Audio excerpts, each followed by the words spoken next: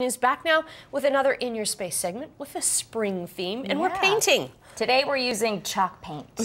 So this is my first time ever experiencing chalk paint. It is a lot of fun, and you save the prep time. You don't really have to do anything you don't have to before prime. applying it. Yeah. So today we're making some crates. I figured with Easter around the corner, March break right now, what a great craft to do with your kids. And we're going to show some pictures of all the different applications that you can put on for chalk paint. Because you're seeing it, it's kind of got that shabby chic look kind of thing. It's so beautiful. So today we're going to show you how to make a crate, but what a great idea to do furniture. And this is just an example to show you the different colors, the different textures you can do, because chalk paint is known for its distressing capabilities. Right, so it's easy to sand off. But now, how is it like durability-wise, though? So here's the thing. If you're not using something all the time, like this crate that we're going to demonstrate, you can just use the chalk paint on its own. However, if you're doing a seat, per se, you want to wax it afterwards. Oh, okay. And that makes it last that much longer. The chalk's not going to flake off, and it makes it easier to distress. Gives it a polished look. Stupid question. The chalk won't come off on your clothes. No. It's not like chalk. No. No. Okay, so it comes in containers like this? So I just bought these at Michael's. So these were $14.99. I found that to be a little bit expensive because it's such a small container. However, you're saving on the primer. There's no prep work involved in this. Right. And you do not have to sand. However, I personally like to sand because I like the texture. Okay. So let's paint. Okay. So it doesn't matter if you use a brush, if you use a sponge. How am I going to get this into there? You just dip. You just have fun with it like that. Okay. There you go. So it just goes on like, oh, this is my first experience. Have fun with it. Oh, so it's kind of thick then. Yeah. And that's another great thing about chalk paint is that you only need one coat because it is so thick. So again, you're saving the money there. So it's worth the investment to buy the chalk paint initially. And how about, oh no, okay, how about drying time? It dries in about 20 minutes. Okay. But if you want to be really cautious, say you're using furniture, I would let it sit for 24 hours before you bring that in your house. And how long before you can wax it then if you're... Again, wait 24 hours before you are waxing. Okay. Now, the nice thing about waxing is they've got a clear wax that gives it a polished look.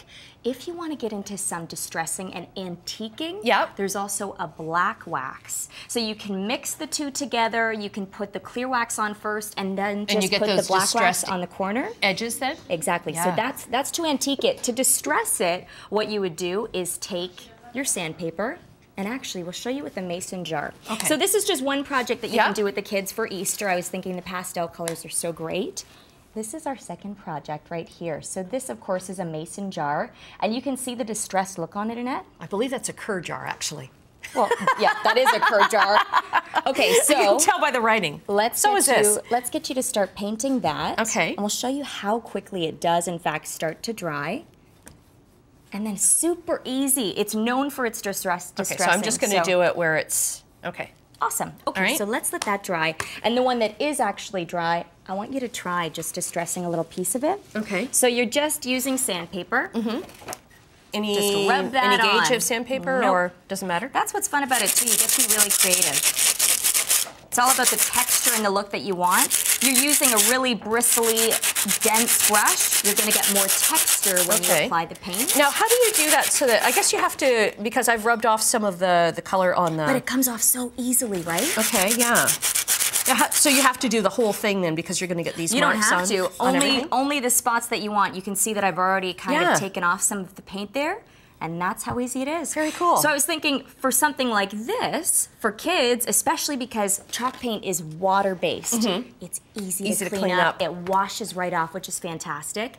But if you filled this up with goodies for the kids for Easter, it kind of looks like an Easter egg when you put the lid on there. Cute. I like it. In one of the photos, too, it showed it almost like at a bridal table, a wedding table or something, right, where they had the different colors of pink with the peonies in it and stuff. So great for the kids for Easter, and then Mom and Dad get to use it on display afterwards. There you go. You were going to show another thing that you can do with it. I'm just going to move this out of the way. So, of course, we started painting our crate. Great for the kids for Easter. They so this one is all painted. And put it in here.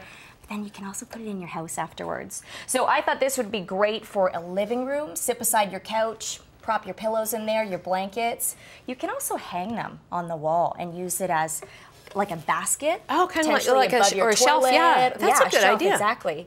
So there's many uses for the crates, but I just thought it would be a really fun Easter craft with the kid. Okay, we've got 30 seconds. Are you gonna do your white stuff thing. here? Okay, so of course we talked about antiquing it with the black wax. This is just another option. So this is just a multi-surfaced paint. I'm gonna put some down so that I can dab into it. And this is a detailing brush.